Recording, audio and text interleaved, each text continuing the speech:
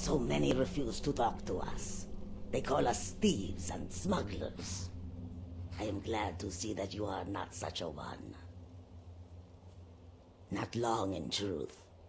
I came to Skyrim after I found myself unwelcome in both Elsewhere and Cyrodiil.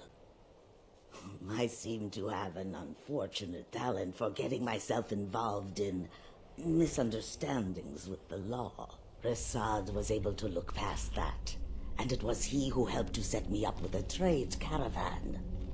Now I work for him. Mostly, it is the Nords. They do not like outsiders in their land, and so we are forbidden to enter their cities. When they look upon us, they see only pickpockets and skooma dealers. It is most unfair, but we do our best to ignore them. I'm getting out of here. Take a look.